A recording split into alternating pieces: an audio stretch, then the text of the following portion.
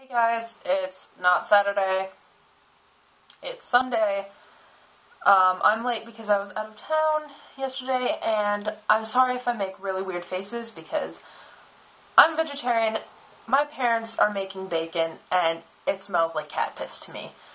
So, if I'm like, all of a sudden I'm just like, don't mind me, I'm not special. Yeah.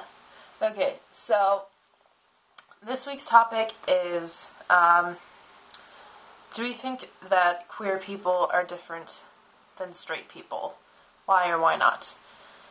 I don't think that queer people are different, they just have different life experiences than straight people, because they're in a minority, although technically, if you look at everybody, they're in a minority, some sort of minority.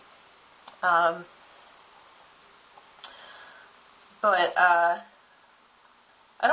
we're not different. Like, we all have feelings. We all generally have the same basic principles. We all have needs. We all have wants. We're all humans. I mean, every individual is different than the other. So, I mean, it's kind of a yes and no, like a trick question, because everybody's different. And, like, not all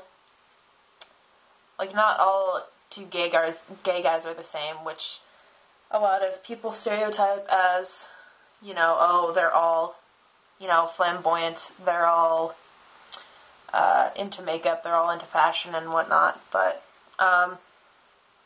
so really, no two queer people are alike, no two straight people are alike, no queer person and straight person are alike, so, for me, it's kind of a trick question, but, like, as a whole, no, there's no difference, we're all just people, so,